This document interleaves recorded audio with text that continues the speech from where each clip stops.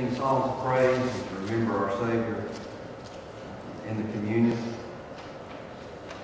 I'd like to welcome you if you're visiting with us. We appreciate your presence and invite you back at any and every opportunity.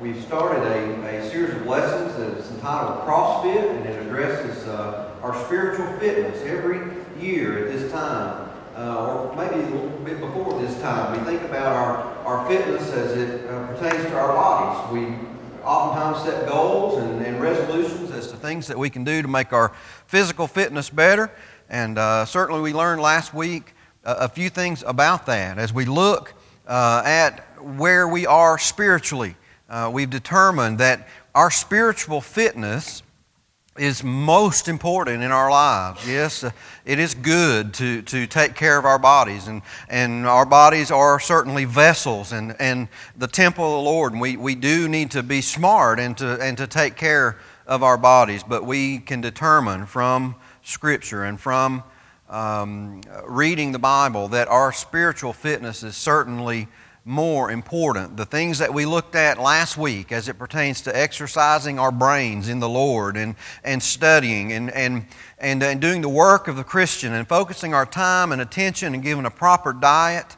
of the Bible and exercising self-control. These things are the basis and foundation of Christianity and spiritual fitness. And in this series of lessons, we see that working out our minds and strengthening our faith is something that certainly is the direction that the Bible takes us as a Christian, as a faithful Christian.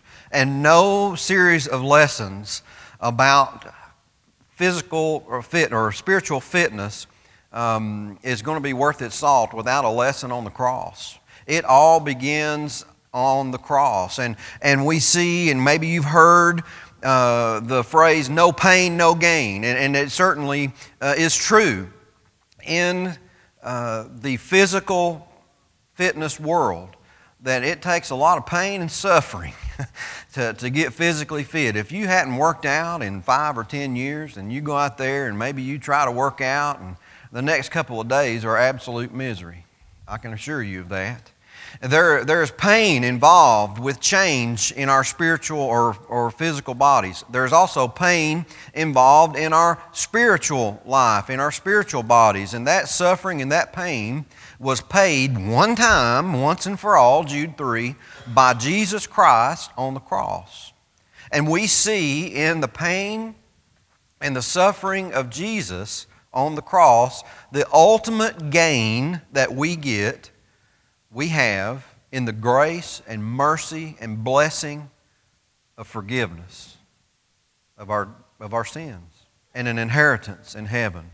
As we continue our lesson in CrossFit, we see that no spiritual fitness plan can exist without the suffering of Jesus on the cross.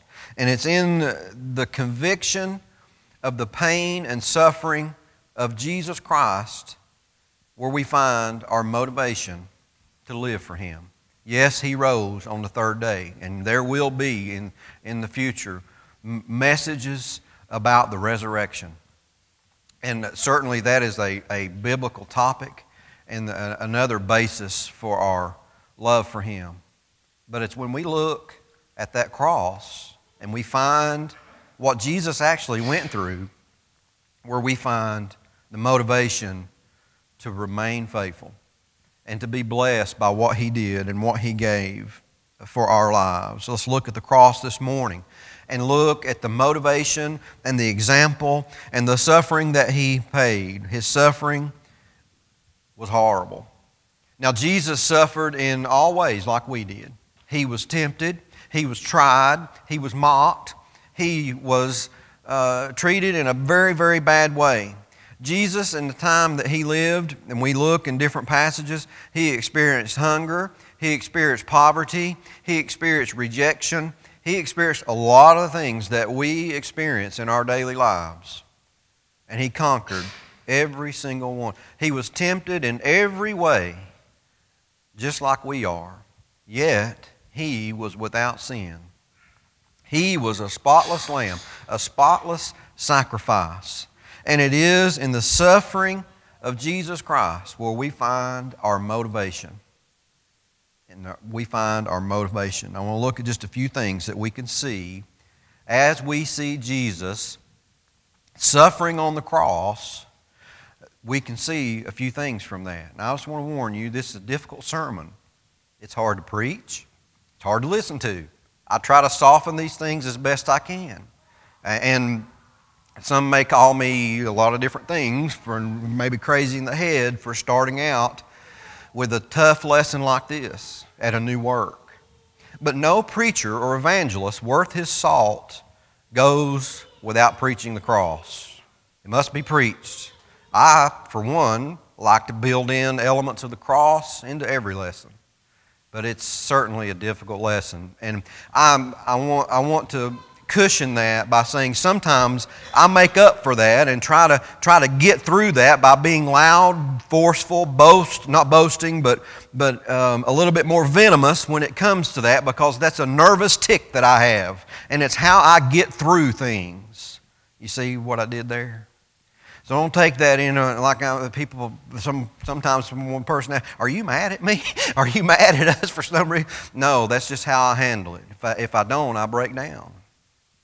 Many times in lessons on the cross, we see a lot of emotion, and that's okay.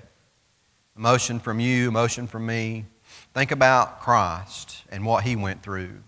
As we look at the pain and the suffering of Jesus Christ, we see the suffering of Jesus can be seen in His concern.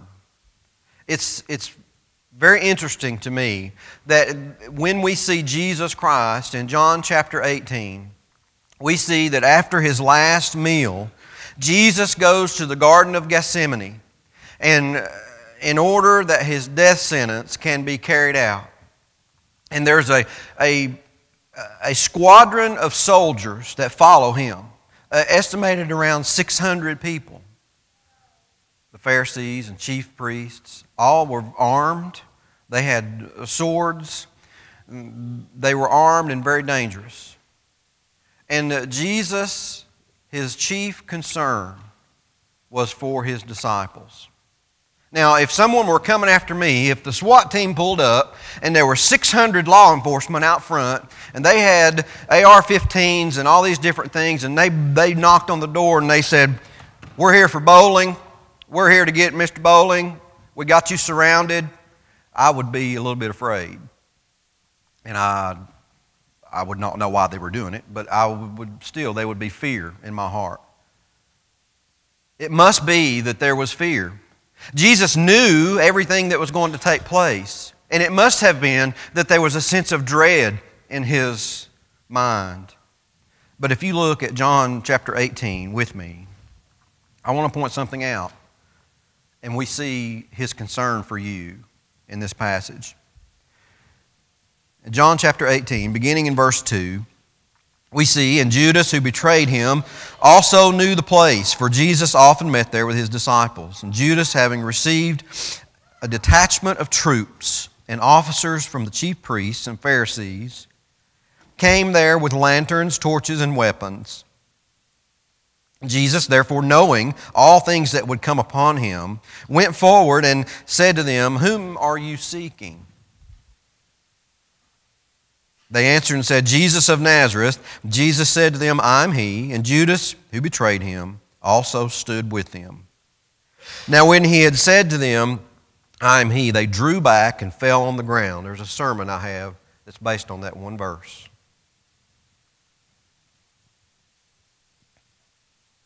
Then He asked them again, "Who are you seeking?" And they said, "Jesus of Nazareth."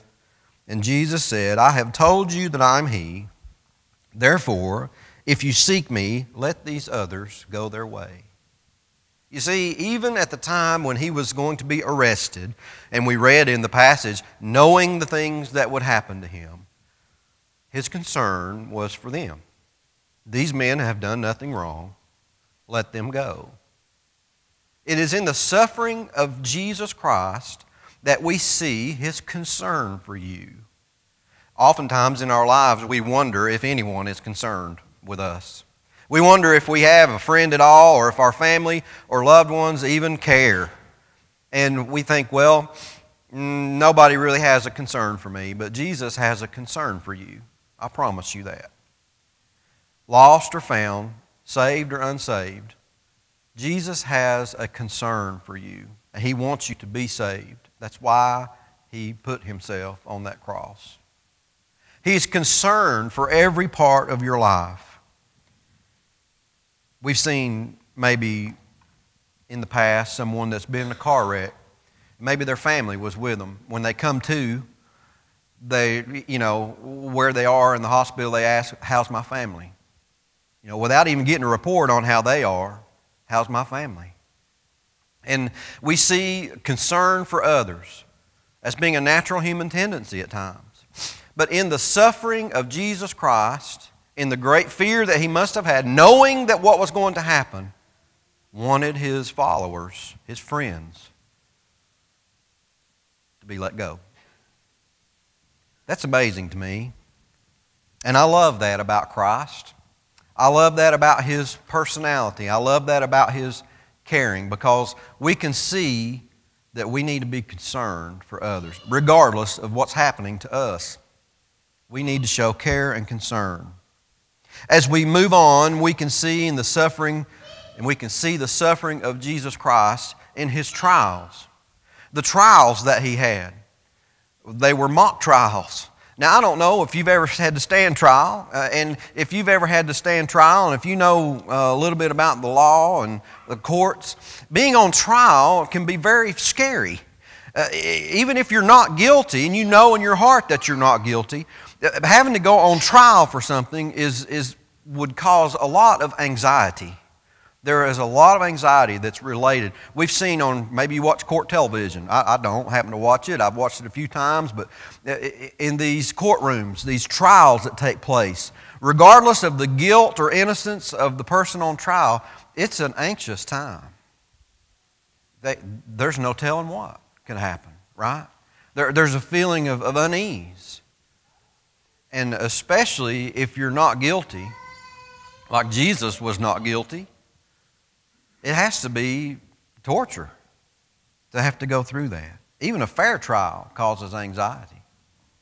And these trials were in no way fair. Jesus was led to Annas, who was a powerful high priest at the time. In John 18, verse 22, we see him being led there. It says, when we had said these things, one of the officers who stood by struck Jesus with the palm of his hand. Do you answer the high priest like that? You see, they took Jesus before the high priest, and the high priest had a question for him. He asked him in verse 19 about his disciples and his doctrine. Jesus answered him in verse 20 and said, I spoke openly to the world. I've always taught in the synagogues and in the temple where the Jews always met, and in secret have I done nothing. Why do you ask me? Ask those who have heard me what I said to them. Indeed, they know. You see, Jesus spoke His mind when He was on trial. He answered the question directly and bluntly, and He got slapped for it. Can you imagine that? Can you imagine? I've always said, if they arrest me and I didn't do it, it's going to be it's going to be on Fox News. See, everybody in the nation's going to know it. And the headline's going to say, preacher goes mad. Because I'm going to be hollering and screaming, I didn't do it, I didn't do it, I didn't do it. Do you have anything to say about it? I didn't do it. Of course, my attorney's going to be telling me to shut up. But I would go berserk if I were charged and convicted for something I did not do. Jesus answered a question, and He got smacked in the face. Don't answer the high priest like that. Can you imagine speaking out in court, and instead of the judge banging his gavel and saying, order, that the bailiff come over there and knock you in the head? That's what happened. That's the mockery of the trial that He was in. The mockery of the trial. Jesus was brought before Caiaphas and the council. You see, you know the story, and I don't want to tarry long on that part of it, but he was led back and forth. When they found no fault, they would just send him somewhere else. And in Luke chapter 22, in verse 63 and 64, we see him being led before Caiaphas. Now the men who held Jesus mocked him and beat him. And having blindfolded him, they struck him on the face, asked him, saying, "Prophesy, who is the one who struck you?" And many other things they blasphemously spoke against him. You see this trial that he had to endure? Not being convicted, but sent to another leader, then beaten and struck and mocked. The suffering of Jesus Christ, your motivation for your faithfulness in His suffering, can be seen in His trials, in the trials that He went through. All death sentences needed Roman approval, so He was sent to Pilate, and He was found not guilty. So they said, well, take Him to Herod. They were bound and determined to find Him guilty of something so they could kill Him. He was slapped. He was mocked. He was paraded. And it says many other things, and we don't know. We don't know what other things. In His trials, we see that Herod enjoyed making fun of Jesus, found no fault in Him, put a robe on Him, and sent Him back to Pilate. In Luke chapter 23, beginning in verse 6, we see another section of the mock trials. When Pilate heard of Galilee, he asked if the man were a Galilean. And as soon as he knew that he belonged to Herod's jurisdiction, he sent him to Herod, who was in Jerusalem at that time. Now when they saw Jesus, he was exceedingly glad, for he desired a long time to see him, because he had heard many things about him and hoped to see him do a miracle. Then he questioned him with many words, but he answered him nothing. The chief priests, in verse 10, the chief priests and scribes stood and vehemently accused him. Then Herod, with his men of war, treated him with contempt and mocked him, arrayed him in a gorgeous robe, and sent him back to Pilate. That very day, Pilate and Herod became friends with each other, for previously they had been at enmity. Pilate and Herod had a good old time doing this, didn't they? They seemed to enjoy what was going on, and by the way, they made a friendship together.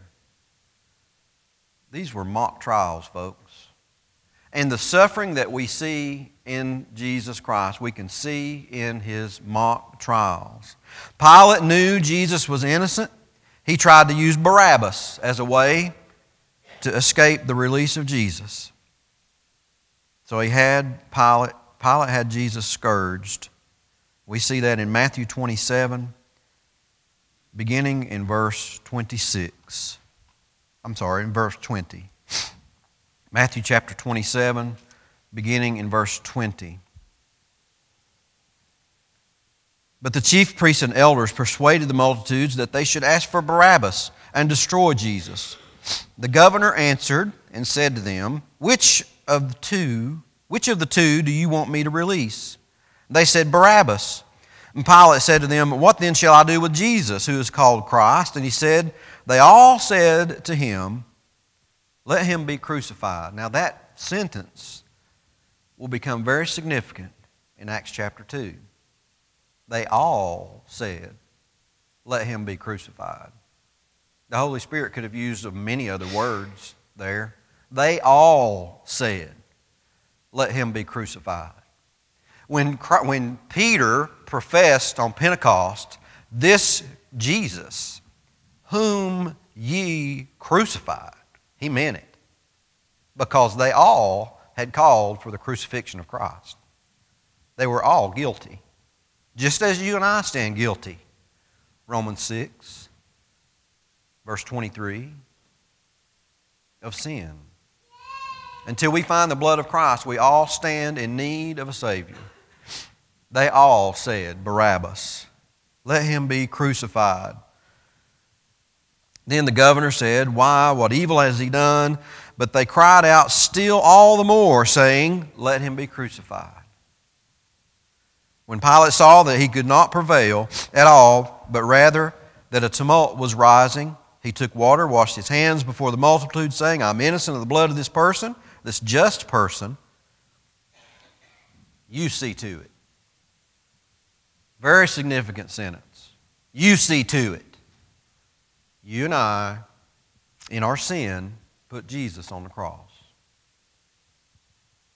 His own kinfolk and his own brethren put him there. In the suffering of Jesus, we can see his suffering in these mock trials, and they delivered him to be crucified.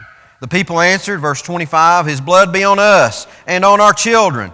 Then he released Barabbas to them, and when he had scourged Jesus, he offered him to be crucified.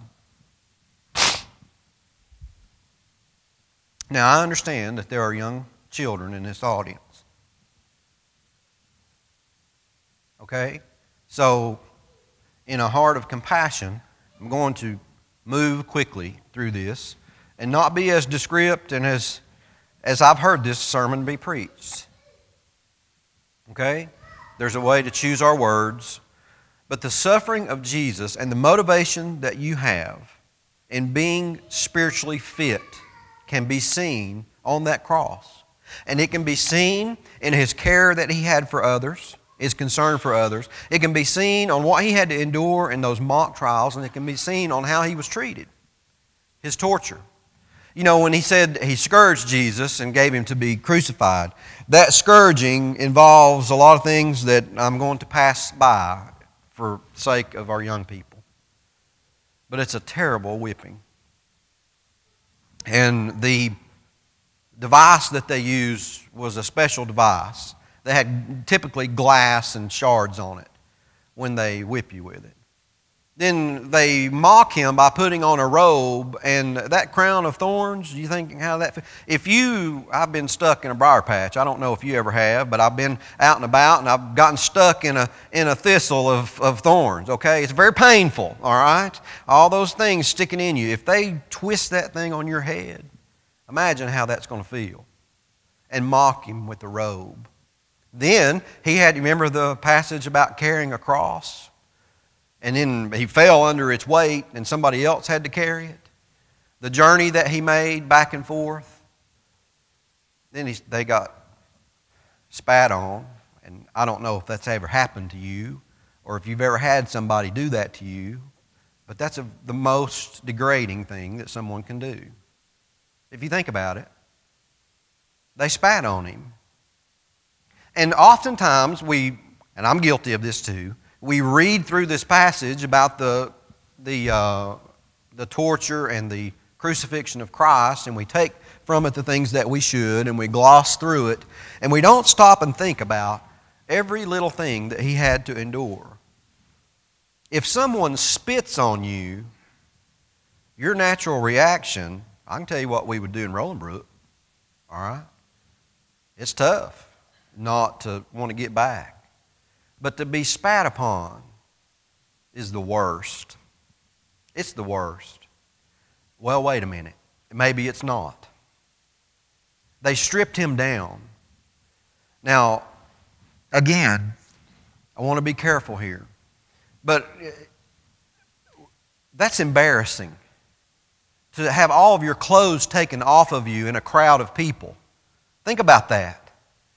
Can you imagine the Christ, the Savior of the world, having his clothes torn off and being spat upon? And then the nails go in, and the cross that he's hung on. We see the suffering of Jesus and the love that he has for us in the torture that he endured. Like I said, it's a tough thing to think about. Every first day of the week, guess what? Each katamain sabbaton, each and every first day of the week, the Lord Jesus Christ asked us to remember this. Remember this. This do in remembrance of me. I give my body for you. This blood is the blood of the new covenant. I'm doing this for you. And it's something that He asked us to remember every week. I suggest that in other places in Scripture, we're taught to remember it every day. But certainly, as a memorial, we do that every first day of the week when we partake in the communion together. Now, not only was He scourged, embarrassed, spat upon, stripped down naked, which is embarrassing enough in itself, and had the nails driven in and hung there on the cross, just for good measure, they jabbed Him in the side with a spear.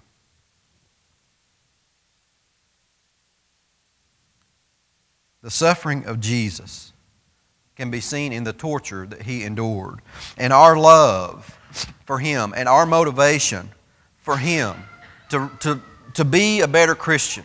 We need to examine the cross. When we preach the cross, certainly we preach the resurrection. Oh, glorious day. 3 days later, the tomb was empty. I love those sermons. Those are my favorite sermons. But we can't skip the nails. You can't skip that. You can't skip the spit. You can't skip the spear. You can't skip that stuff. Oh, He died a brutal death on the cross. Yeah, He did. That's where your motivation is, to be a fit and faithful Christian. God did the resurrecting, and that proves that Jesus is who He is, and it proves the church, it proves every prophecy, it proves it. But the spear is your motivation. The pain, the mock, the trials, all of His care for you and His concern. If that had not happened, if He had not endured that pain, there would be no eternity in heaven for us. Through the cross, God shows the ugliness of sin. It was the worst day, and 3 days later was the best day. And I'll get to that sermon very soon. It was the worst day in the history of the world. There's a sermon that I preach about the miracles that happened when Jesus died, and that day will be forever remembered. But God shows us through the ugliness of the cross, the ugliness of sin. The wages of sin, if you have sin in your life that's unrepented of or is untaken care of by the blood of Christ, what you will receive, and we learn in our Minor Prophets study this morning, and as it proceeds, God exacts judgment on peoples. What you will receive for that sin is death, eternal death. Unreconciled sin, the wages of that is death. And through the cross, we see sin. We can see sin as God saw sin. In Isaiah chapter 59, we see in verse 1 and 2, Behold, the Lord's hand is not shortened that it cannot save, nor His ear heavy that it cannot hear. But listen to this, your iniquities have separated you from God. God takes sin very serious, and it separates you from Him. And your sins have hidden His face from you, so that He will not hear. This is the very first time that we see that Jesus on the cross was forsaken by God. He had the sins of the world all over Him, and God can't even look at Him. My God, why have you forsaken me? Because of sin. You have the sin of the world all over you. That's why He died. It is the plan of God. And we see a statement of despair and despondence. I'll bet it was loud. I'll bet He hollered that as loud as could be. I don't think it was a whisper. I wasn't there and I don't know. But you know what? Every other thing that happened on that day, the veil being torn, the darkness, the thunder, everything else was loud and everybody else knew it when it was happening. I'll bet that was loud when he said it. Why have thou forsaken me? It's the first time in the life of Christ when we see that God did not aid him when he needed it. And there was a purpose. The purpose was fulfillment of prophecy. The purpose was salvation. We see salvation on that cross that day when he told the thief, today you'll be with me in paradise. There's that glimpse, there's that flicker, there's that vision, there's that sight of eternity that we see. Even on the cross of Christ, we see heaven and paradise. He told the thief that he'd be with him. It is that thief, boy, he got close, didn't he? It is never too late until you draw your last breath to come to Christ. It is never too late. You might think, well, I'm too old, I've lived too long, I've done too much. That's foolishness. It's never too late to come to Christ. In Matthew chapter 11, we see that Jesus says, "Come unto me, all ye who are heavy laden, and I will give you rest. Take my yoke upon you and learn from me, for I'm gentle and lowly in heart, and you will find rest for your souls. For my yoke is easy, and my burden is light." Christians have a Savior who have their best interests in mind, and Jesus Christ has your best interests in mind this morning. We see it on the cross. We see it as he said for those that were around him, "Let them go." We see it when he looked down at his mom. Then looked at John and said, "Take care of my mother." We see that. Until we learn his true suffering and pain and serve him, it is until then when we will enter the true heart of Calvary. It's through the pain and suffering of Jesus Christ that we see his love for us. He loves you, but I promise you that if you have sin in your life, God loves you, but his face is hidden from you. You need to resolve that. If there's a need that you have for prayer, if there's a need that you have for repentance, if there's a need that you have for any reason, lay it at the foot of that cross. Lay it at the foot of that cross.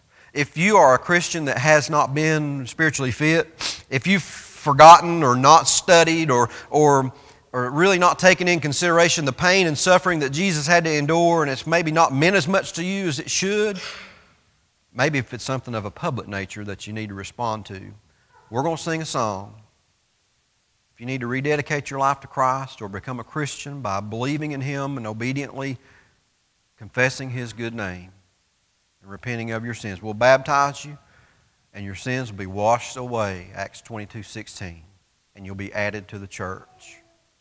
If you have a need, if you'd like to respond, we're going to sing a song, Be Coming, as we stand together and as we sing. On behalf of the Lawnville Road Church of Christ, I want to thank you for joining us today for our worship. If you ever have an opportunity, we invite you to join us at our physical location at 1301 Lawnville Road in Kingston, Tennessee. We hope you will come experience the simplicity of New Testament Christianity, learn about God, and become a part of his family.